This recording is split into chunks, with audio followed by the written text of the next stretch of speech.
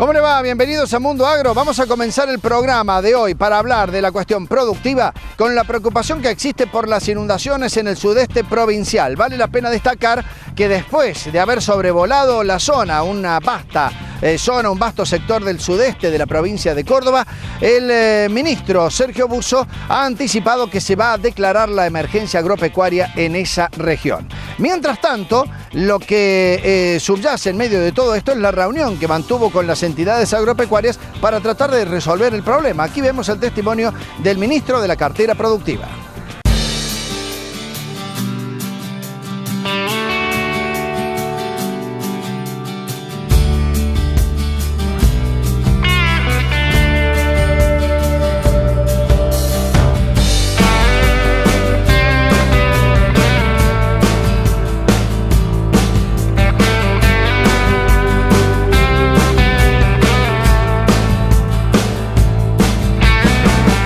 La verdad que estuvimos reunidos con la mesa de enlace, haciendo una evaluación, un diagnóstico.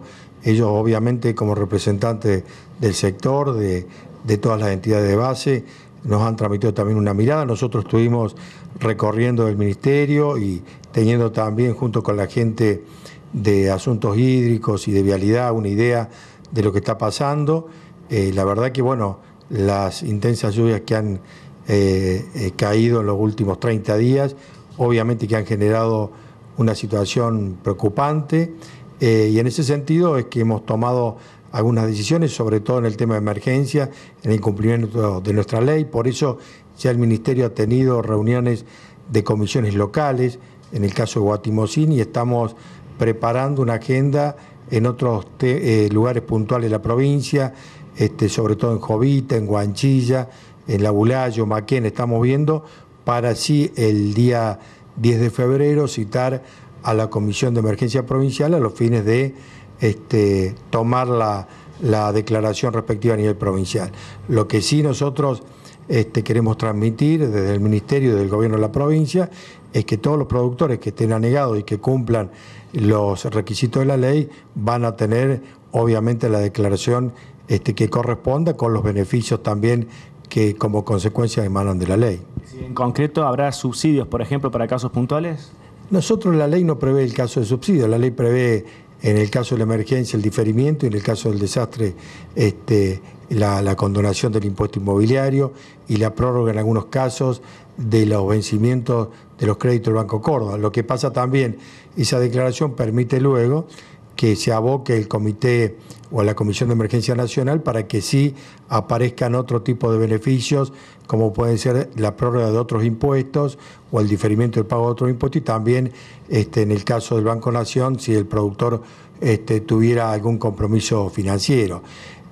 También nosotros a la Nación, y hemos quedado con la mesa de enlace, estamos tratando de poder requerir algunos recursos puntuales, un fondeo para la emergencia, y ahí poder a lo mejor armar un programa para atender algunos casos mucho más graves y más puntuales, como puede ser la provisión de algún forraje que se le pueda dar al productor, o también en algunos casos algunos subsidios no reintegrables para aquellos casos que están en una emergencia que realmente es muy grave o han perdido todo. Así que creo que es una forma de trabajar puntualmente con la mesa de enlace. También hemos puesto una mirada más allá de la coyuntura, porque en definitiva nosotros tenemos que estar pensando, una vez que las aguas se van, cómo nos preparamos para lo que puede venir en marzo o abril, que realmente nosotros estamos mirando con preocupación, y también hacia adelante cómo avanzamos en resolver con una mirada mucho más estructural y profunda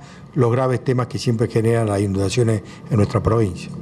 ¿Tiene datos, aunque sea preliminares, de cantidad de hectáreas o de productores afectados o el costo en dinero de las pérdidas? No, no los tengo. Tengo algunas valoraciones que han hecho puntualmente algunos sectores de la producción y algunas instituciones que por ahí pueden hacer alguna valoración. Nosotros puntualmente no lo tenemos porque todos los días aparece nuevos productores en emergencia o anegados. Así que creo que tener una respuesta final en esto es muy difícil, pero bueno, vamos a valorar a partir también de estas reuniones locales cuál es la valoración para llegar sí a tener en los próximos días ya con el trabajo mancomunado de recursos hídricos una valoración mucho más precisa.